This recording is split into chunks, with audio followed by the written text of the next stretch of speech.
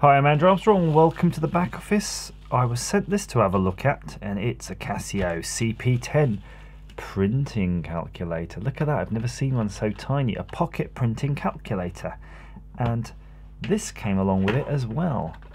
Batteries. So I suspect it's in dire need of some batteries, and it does look like it's actually rechargeable because it does have a charger. 4.8 volts, 2.5 watts. Goes right in there. And it's got all the original wrappings on. You see this sort of crease here. It's not like the finish is falling apart. It's actually got the original sort of, plastic protecting stuff on there. So we don't want to go nuts with the paper because I don't think we've got too much to play with. Just a bit in this roll.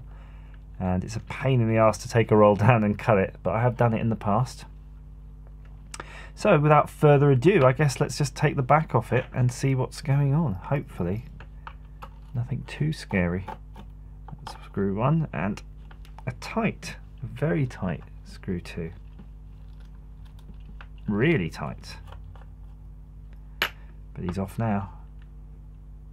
Ginger, ginger, ginger, ginger, ginger. Ginger, ginger, ginger, ginger, ginger. Ooh, leaky batteries. Let's get some protection down. Yeah, okay. So yes, interesting. Good. I like a challenge. Let's get the soldering iron on. What we're going to have to do now then is make our own battery pack out of these batteries, so that's fine. I can live with that. We're going to put them in how they are here. Positive, negative, positive, negative, positive, negative, positive, negative. So that's the order that these are going to go in, which means we're going to have to join thusly, join them here, and join them here. So that really is making our own battery pack. So while the soldering iron is heating, we can sort of work out how we're going to do it.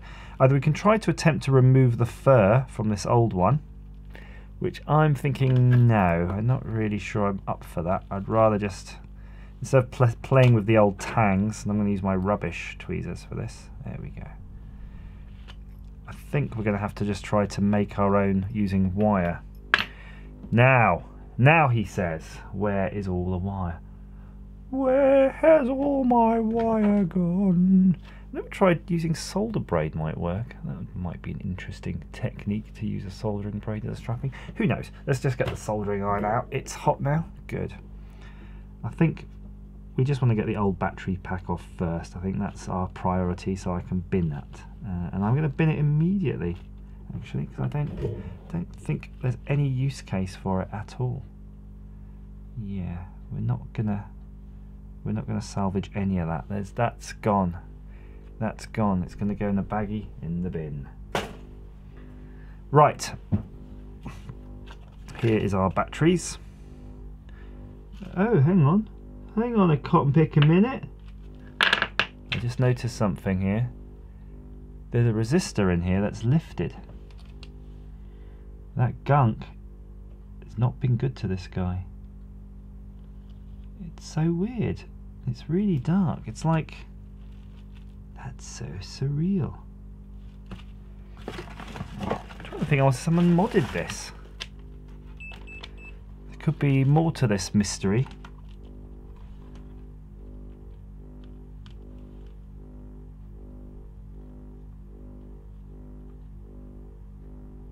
$39 ohms. Trying to get to is the one next to it. Might have to go in from behind here. 102k. I'm really worried now. The reason is there's 3 resistors in here, and I can't tell if this one was always a 39 or if it's just been destroyed into thinking it's now a 39. It's really looking sad though. I can see where it would have been soldered though, so there's at least that. Oh yeah, it is a 39, it does say so on the board. Wow, well done, amazing. It does actually say what the value of the resistor should be. Brilliant. So I'm going to try, it's really hard, I'm going to try to bend its legs. Yeah, come on boy. If there's a chance I can reuse it and just tack it back down, I will. If not, I'll have to replace it. Let's get in there with some solder. So there's a gotcha right away. That would have been a kick in the tooth because I wouldn't have seen that. There we go, I got him. We would have made everything else up and it wouldn't have worked, and I'd have been disappointed, and that was it. Wire, wire. My kingdom for some wire. How thick does this wire have to be? Who knows? I'm going to use some of these. Actually, it doesn't have to be very thick because look at the wires to the unit. So the battery pack is so tiny, so we can make the strapping quite small. Let's get our pliers. Now you have to be careful when you solder into batteries for obvious reasons. You don't want to linger, put it that way. Otherwise they'll might do a bit of catchy fire on you. And you don't want that. No sir. So I'm just going to try to make a few of those. We need 3 in total. And these are going to just make sure the batteries are all hooked up how they're supposed to be, so that when you go along and recharge them, they'll work as expected. Now I don't have a charger for this, which is kind of a bit annoying, and I'm not really sure on the polarity, so I'm going to be deadly cautious if I have to have a go at charging this. Let's just hope there's some residual current in these batteries. Right, let's get organized. So to make a battery pack you will need something like this because you just don't have enough hands.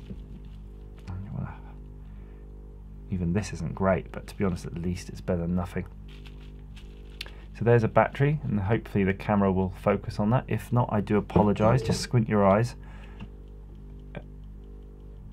Come on, camera, focus. Focus on this. Focus on my voice. There we go.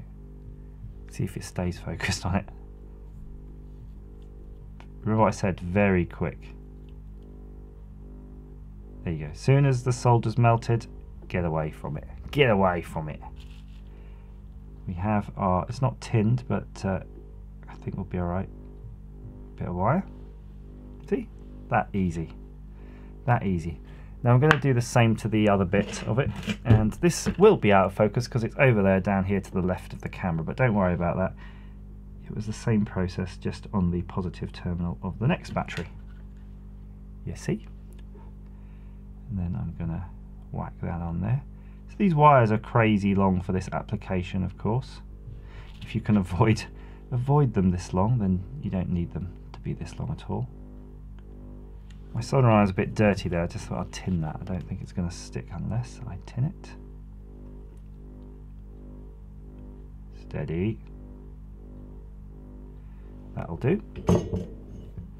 So the byproduct, of course, of having these extra long wires means I might have a bit of trouble getting it in the case, but I think these battery packs probably last forever, pretty much. Oh, this battery's nice and toasty. A bit too toasty, really, for my liking. Can't be helped. So the next one is a positive, goes on this other end. Okay, he's ready.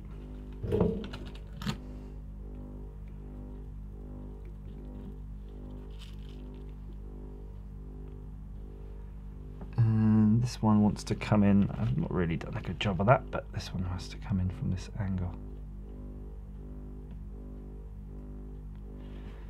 I did dwell a little bit too long on there, and I did melt some of that plastic, but I think it'll be fine. I'm going to try a different way this time and have that in the vise. Come on, you. There we go. Make sure you're looking at the right thing. My hand. Always focus on the hand. Talk to the hand.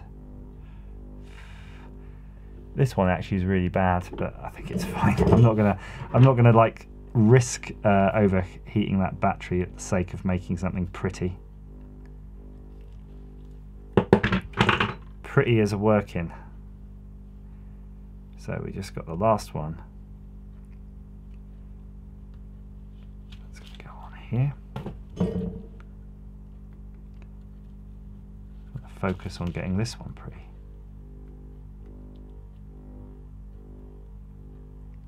There you go. It's a bit better. It's not great. Not amazing. It'll do. So sorry about the focus again, folks. Bear with me. It's making your eyes go a bit screwy. But think of all these fumes that they're doing to my eyes. Phew. Right, come on now. You're a little bit last focus, Mr. Camera. Focus on the fingers. No, I'm not going to waste time on focus. You just got to suffer in silence. We're done though. We're done. Don't worry. We're back. We're back to just normal behaviour now. Look, here we are. So that is effectively our battery pack. It doesn't look like what came out of it, but it's functionally the same sort of thing. And we're gonna test our battery pack now, because we're gonna put our voltmeter on. There we go. And it's kind of tricky. It's like trying to test the voltage on a worm that's trying to wriggle around. But we should get something. Right, there we go, 5.39 volts. So we do have some juice in our pack too, which is nice to know. So we've got to arrange it something like this. You saw what came out. I'm going to go with a little bit of tape. A little bit of tape would do a trick for me. Get it all bunched up. That's not too bad. That is not too bad at all. Not too bad at all. I'm just going to slightly adjust each one now, one at a time. So I want them. You want them to be all the same height. Just that's the main one, or at least close enough. I think they are close enough. I think that's fine. I think another layer or two of tape and we are done. So that's a bit worrying about that resistor. I don't know what happened to that. It was very dark and mucky. It might well just be, you know, caused by some ooze from the battery, the old cell. Just going to see if there's anything this will touch when it's in there. I want a short. Yeah. No, it's pretty good. It's pretty good. There's nothing for it to short this end. This end it's got that resistor, but I think we're pretty clear of that, so I'm not too worried. Just going to put some solder on the end of the battery then, so I can solder it to the connectors inside. Got the dink on there. Ooh, there we go. It's getting a bit toxic in the atmosphere in here. Get my face a bit too close to the old soldering iron.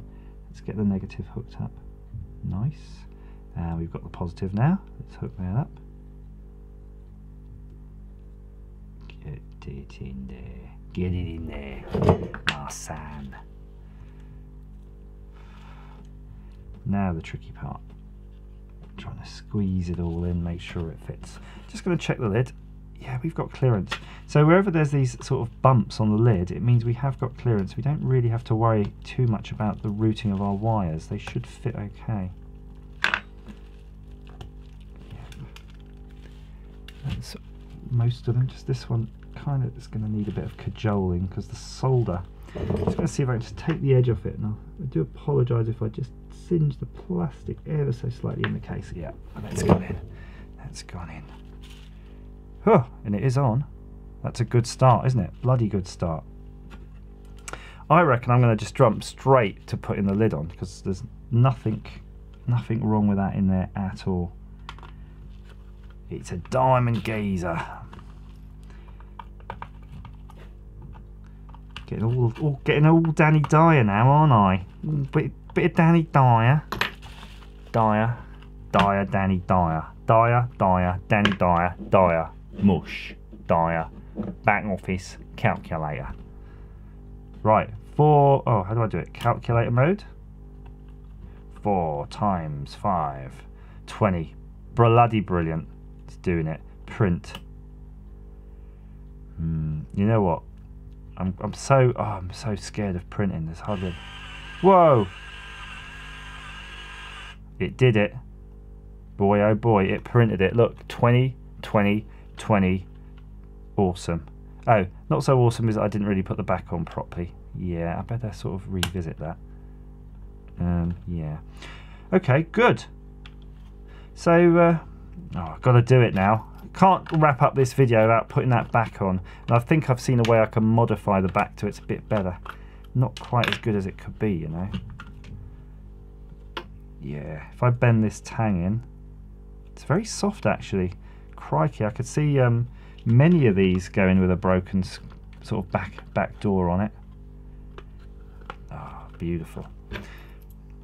This is a lovely calculator, really. I mean, I've got no use for such a thing, and I'm sure most people don't. I mean, I don't ever need to print little chitties of paper. But, you know, it was a lovely piece of engineering from its time. Right, and that's it, really. I guess if you don't want it printing, 5 times 5, 25, brilliant. I guess you just leave it in time mode so then the buttons can be pressed.